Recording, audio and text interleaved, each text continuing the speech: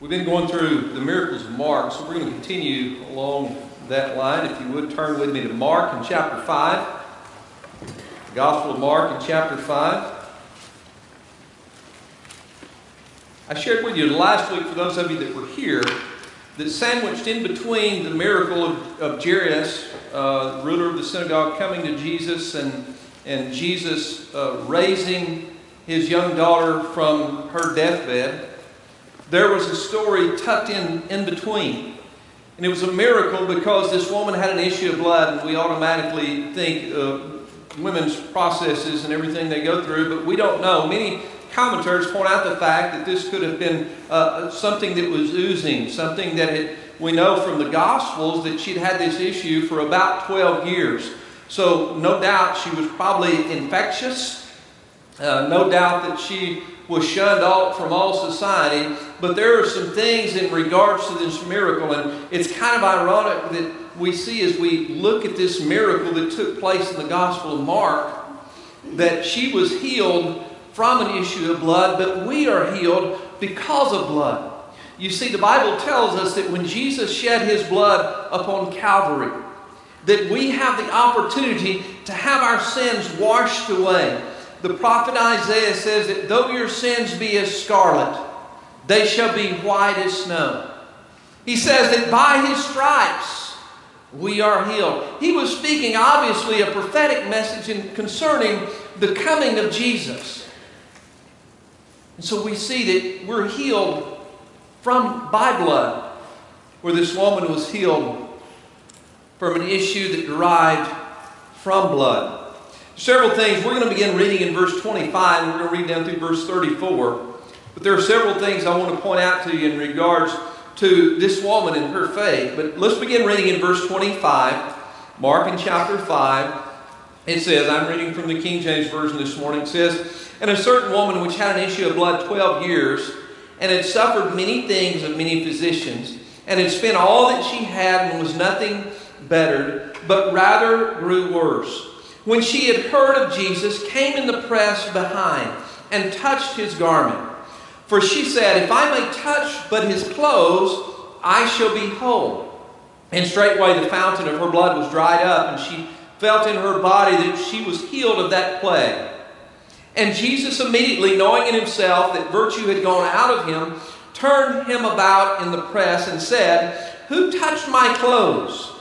In verse 31, And his disciples said unto him, Thou seest the multitude thronging thee, and sayest thou, Who touched me?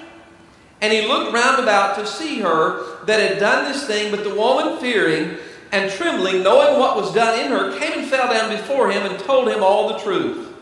And he said unto her, Daughter, pay special attention, Daughter, thy faith hath made thee whole. Go in peace and be whole of thy plague. Let's bow our heads once again in a word of prayer. Our Father in heaven, Lord, we thank you that you have the healing touch.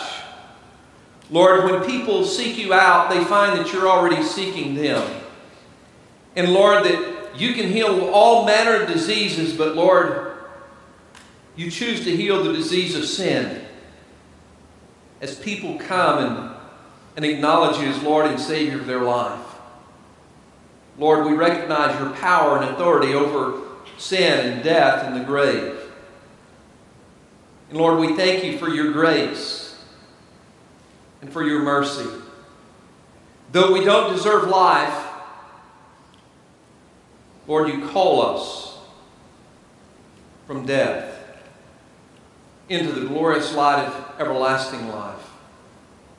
Lord, we thank you for the response of many who have had their names written down in the Lamb's Book of Life, that one of these days will enter into celestial glory and there be forever with you and all of the saints. Lord, if there be one here who does not know you as Lord and Savior of their life, speak to their hearts and draw them to you. Lord, that they might sense your touch and the healing taking place in their soul. Lord, forgive us where we fail you, and in Jesus' name I pray. Amen. Now there are some things that I want you to notice concerning this woman. First of all, she'd had this issue not for 6 months, not for a year, not for 2 years or 3 years, but for 12 long years. This woman had possibly exhausted not only her life, but she had exhausted all of her well-being. She had exhausted everything that she had. She had gone to various doctors, and most will tell you, if you go and you look back at Jewish history, most will tell you that the Jewish doctors in those days, they tried all kinds of things, and they had all kinds of processes that they would go through in an attempt to heal the sick. And here it is, yet this woman has gone and spent all of her livelihood going to these doctors, and she's had various procedures done, and yet none of these doctors, not a one of these doctors could heal the problem that she had. For 12 long years, she had been battling this problem, this ailment, this disease. And I like the way that Mark puts it, this plague. You know, when I think of a plague, I think of a sickness or a disease that is overwhelming, almost unreconcilable. A disease so vast. When, I automatically think, back in the times of history, of things like the bubonic plague or the Spanish flu. We know that the result of those disastrous diseases killed thousands, if not hundreds of thousands of people. And yet doctors had no cure.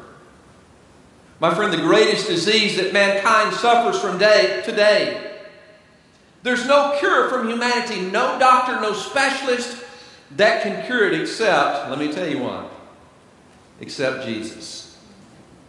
So I want us to look at several things in regards to this woman and the healing of her disease and the way that she came to the conclusion. First of all, we know that this woman made a movement of faith.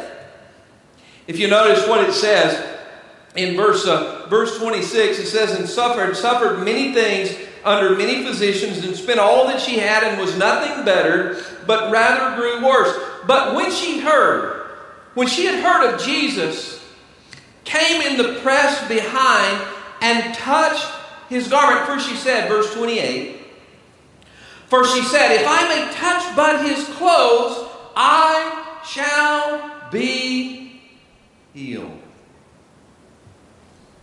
Or I shall be whole. For this woman, she knew that the solution to her greatest problem at the time was just to be in the presence of Jesus. You see, this woman's issue, as we've spoken of,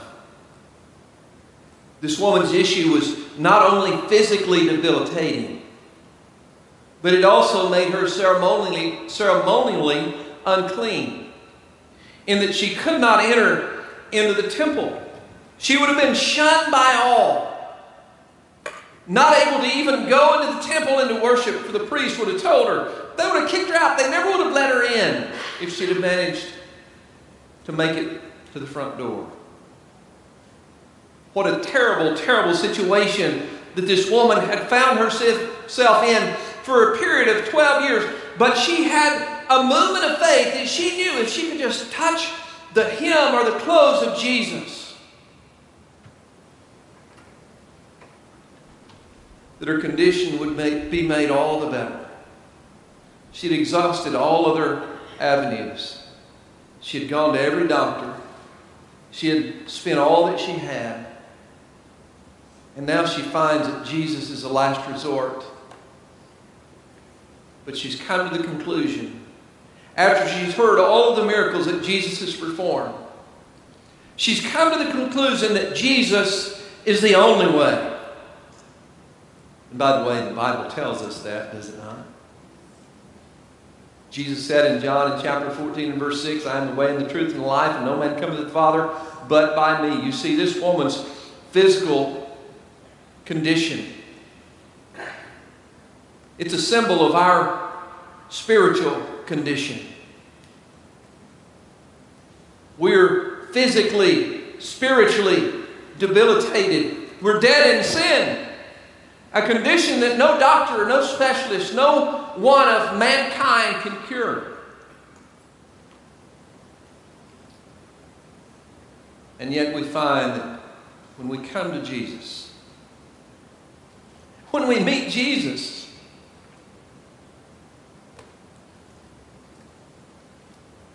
we find the opportunity to have that condition that makes us ceremonially unclean. And the fact that we are unclean, unprepared to enter into the presence of heaven. I want you to notice this also. As we look to the woman, we cannot miss the crown. One verse that uses the word press. When the disciples respond to Jesus when he asked the question, "Who touched me?" The disciples use the word, or the word that's used in the King James English is thronged. But if you go back and you look at the original Greek text, you learn that that word in the Greek means surrounded, pressing in to the point that Jesus is literally being crushed in the crowd. There's no way, the disciples say, there's no way that you have sent someone touching you. After all, you can't put a finger on one individual. Look, Jesus, have you seen all of these people? Mark uses the words much people. Much people. I think that we can safely come to the conclusion, if you look back in the scriptures, you understand that Jesus has just finished feeding 5,000.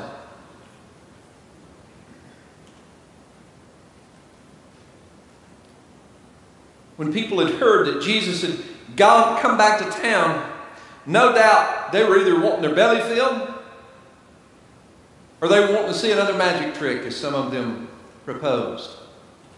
Some of them perhaps had dear departed loved ones that they wanted to see raised from the dead, or some of them perhaps had a disease or an affliction in themselves or in one of their family members that they wanted to get Jesus to come to their house. That was the instance with Jairus. The disciples point out to Jesus, "Listen, Jesus, look at this crowd that you've drawn. People are bumping into you. And you ask the question, who touched me?" Literally, you're being crushed by the crowd.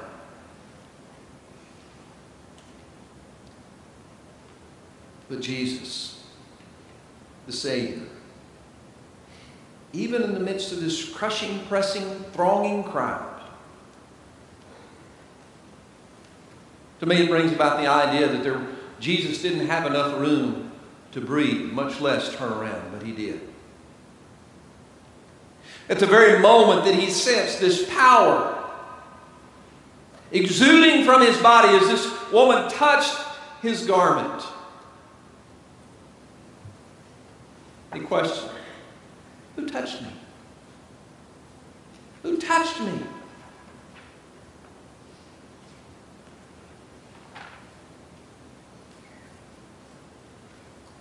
How many of y'all been keeping up with the College World Series? Boy, I'm glad to know we got a lot of baseball for y'all. I love baseball. Y'all know that. Shared that with you before. Very seldom have I gotten to participate in a dog pile. At the end of a victorious series or being victorious in a game, oftentimes there's one player on the team that has proved to be outstanding, or perhaps he's hit the home run at the very last inning and won the game, or the sacrifice fly has happened in one of the games just the other day and has driven in the winning run at the very bottom of the ninth. And oftentimes when a team is victorious, especially you'll see at the end of the World Series, for those of you that don't watch the World Series, you'll probably see pictures in the newspaper, and if you don't get the newspaper, you'll see it on the internet. If you don't get the internet, you're just out of the loop.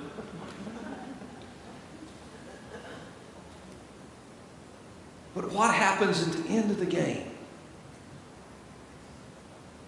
Whether it's a pitcher or a batter or a defensive player who has caught the winning out or hit in the winning run or struck out the last batter at the bottom of the ninth and prevented the other team from scoring.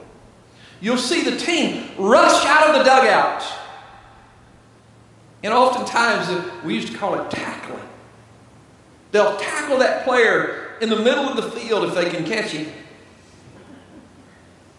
It's a time of celebration, but it's a time also in which the person on the bottom of the pile is getting crushed, and he doesn't know which one's crushing him. Because everyone on the team is pressing him. In those instances, it's celebratory. In the instance of Jesus, people were just wanting to see one more thing. They were just wanting Jesus to provide one more thing. Jesus, however, points to this one individual. He says, touch me.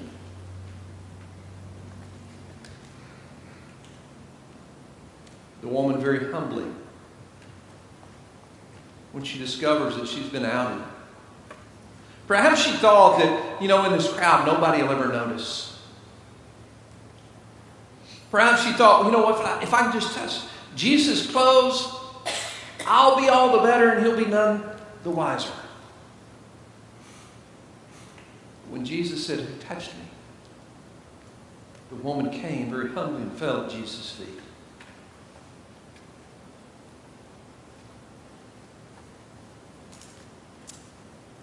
Secondly, I want you to look at this. It was a motion of faith. Some of you may say, well, preacher, isn't a movement of faith and a motion of faith basically the same thing? I want you to consider it this way. As far as the movement of faith, this woman had to move through the crowd undetected, or in an attempt to be undetected. But in a motion of faith, it is something that is direct. And we see that in this instance, it required a touch. It wasn't just enough to be in the vicinity of Jesus. She moved to be closer to Jesus, but she took direct action just to touch Jesus. And a part of that touch required that she reach towards Jesus, for her to reach through the crowd.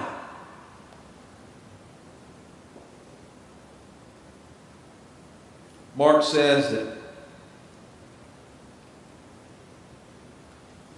she in her own mind conceived the idea of she could just touch the clothes of Jesus. But if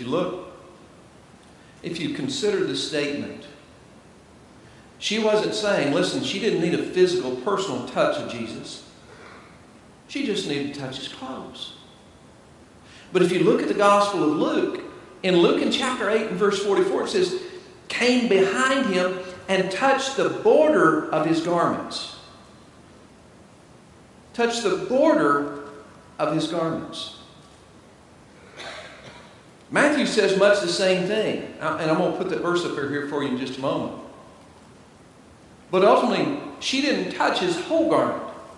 She didn't go up there and wrap her arms around Jesus. She didn't go up there and just grab a hold. Rather, she touched his hem, the very border. Matthew chapter 9 and verse 20 says this. And in regards to this same story. And behold, a woman which was diseased with an issue of blood 12 years came behind him and touched the hem of his garment. If you go and you look at the Greek word that's translated here, hem, or clothing in Mark, same Greek word. Literally, it's as if she just reached out and touched, the stitching. Or, as some would describe it, the tassels that hung down on decorated Jewish clothing. Just the tassel. Remember, she didn't reach out and grasp Jesus' clothes. She didn't grab a hold and hold on with all her might and say, Jesus, here, here, here. It's just a simple touch. Just a simple touch. You see, that was the motion of her faith. The movement of her faith was through the crowd towards Jesus. The motion of her faith was reaching out to touch him, or to touch the tassels or the hem of his clothing. The result of that was this. Look with me in verse 29. And straightway the fountain of her blood was dried up, and she felt in her body that she was healed of that plague. Remember all of the doctors that she'd seen? Remember all of the money that she'd spent? To which there was no avail, and yet just to reach out and touch the hem or the tassel of Jesus' clothing was enough that she felt her body being restored.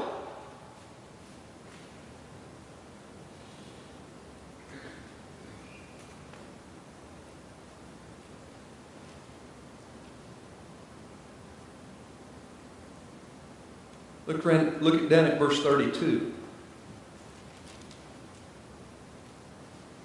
And he looked round about to see her that had done this thing.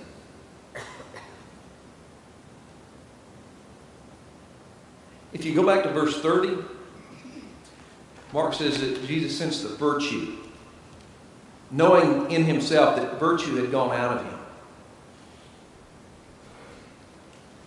You see, what happened when this woman touched the hem of Jesus' garment was a miracle of faith. If you remember what she said, if I can just but touch his clothing, I'll be made whole.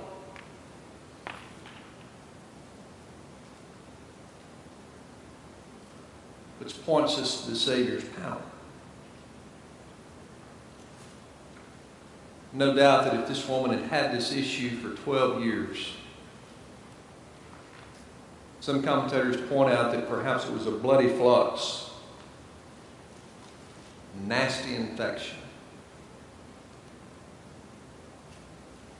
Her life would not be much longer on this earth. In other words, she was dying. She was dying.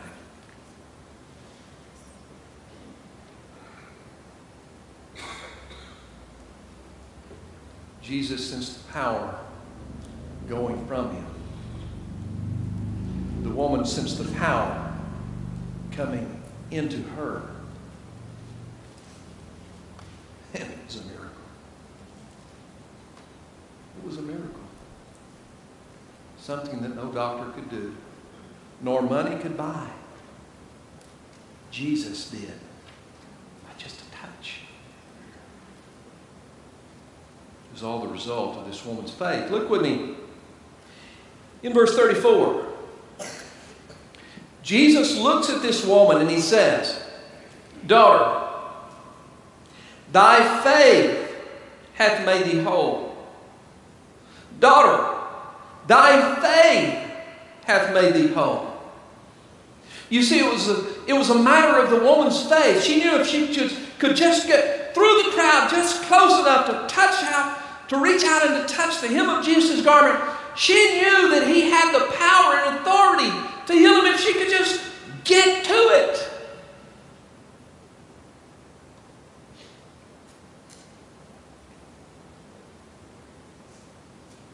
The crowd is pressing. The woman is maneuvering. And then she's reaching. Because she knew that what man couldn't do, what was impossible with men, is possible with God. I think there's a Bible verse to that extent.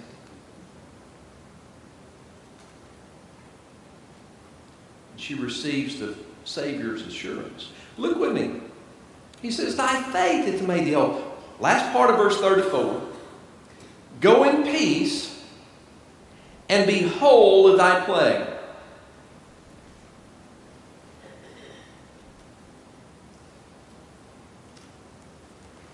The Jewish word for peace is shalom. It's a very calming word. It's a greeting in Jewish terms and also a salutation. It means literally peace and goodwill. God's peace and goodwill. What an assuring peace it is to know that Jesus has healed you.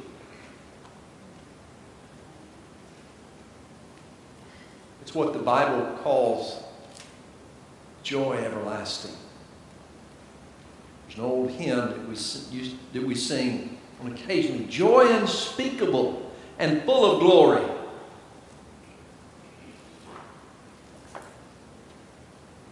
It's as Jesus told the woman at the well.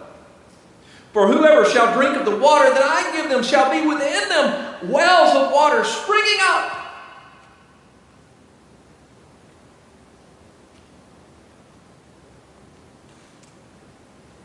Which points us also to the woman's path from that day forward. Last part, go in peace and be whole of thy plague. Jesus didn't say, as doctors will tell you these days, I want you to see my receptionist and I want you to reschedule an appointment for next month.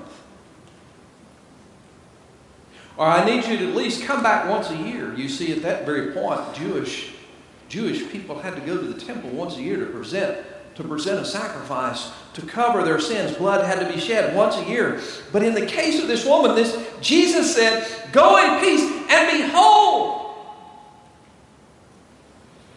He didn't say you need to come back tomorrow or next week or next month or next year. This issue that this woman perhaps had been fighting for most of her earthly life. Jesus might as well have said, Shalom from now on. Go in peace and be made whole. You see, there's a certain amount of peace that comes from the touch of Jesus. This miracle was different from many other miracles that Jesus had performed.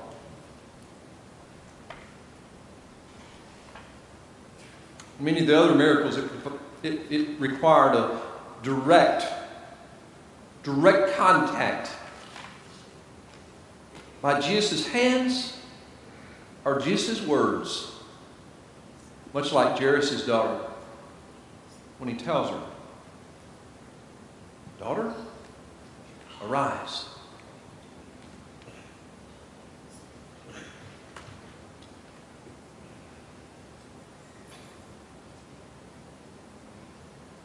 But we need to never miss this, that Jesus is the central figure.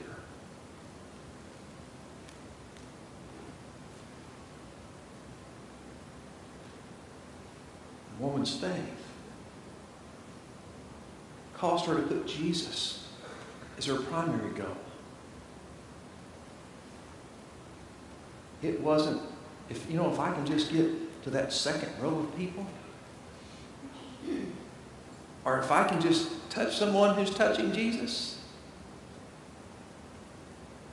or if I just know someone else who's been healed by Jesus, then I too shall be healed now.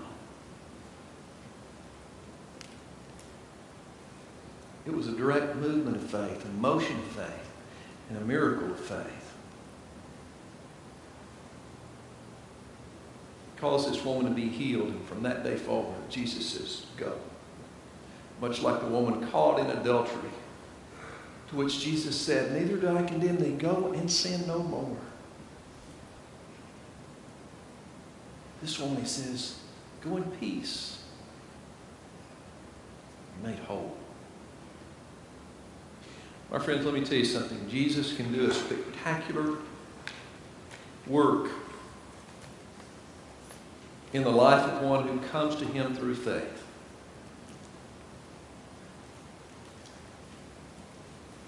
He can cause the vilest of diseases to be healed.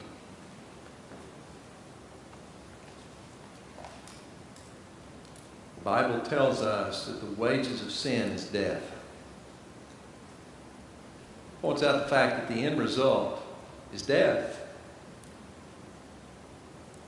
And in a spiritual sense, it means an eternal separation from the living. John 10:10, Jesus said, the thief cometh but not for to steal, to kill, and to destroy. But I have come that they might have life and have it life abundantly. There's that well springing up. Abundant life. Elsewhere, Jesus uses the phrase everlasting life. Some translations put it eternal life. In the same way that he told this woman to go in peace and be made whole. If you're here this morning, you don't know Jesus Christ as your Lord and Savior, let me clarify something for you. Okay?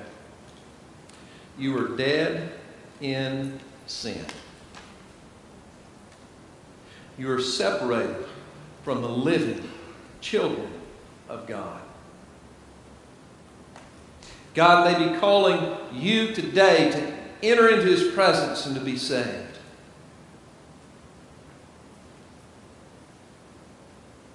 To have your name written down in heaven.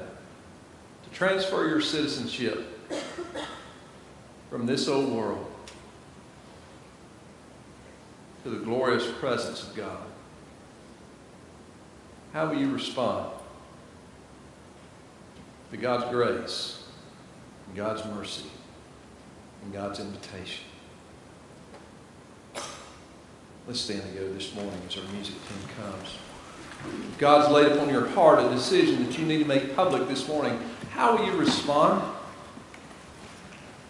Let me make a suggestion to you. Respond honestly, respond humbly, and respond publicly. And the way that you respond in those three ways is you honestly take an inward look at your spiritual condition and your daily walk. You humbly come before the Lord, confessing your sins and asking Him to save you. And you publicly profess Him as Jesus, as Lord and Savior of your life.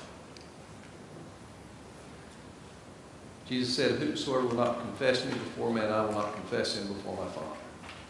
The way that you do that is during this time of invitation and dedication, just step out of the aisle and come and have a seat on the front row. I'm not going to embarrass you, I promise you. But let me explain to you more about what it means to know Jesus Christ as your Lord and what it means after you do. We have another preacher in the congregation, and I know that he'd be more than happy to share with you what a relationship with Christ can do for you. Will you come? Our Father in heaven, Lord, we thank you for this day. And Lord, we thank you for the witness that we've been able to see this morning through baptism. And Lord, the witness of your Spirit in your word this morning. We thank you, Lord, for that soul cleansing power which comes from the blood of the Lamb. Lord, I ask you to lead us and guide us during this time. Lord, we pray simply your will be done. In Jesus' name, amen.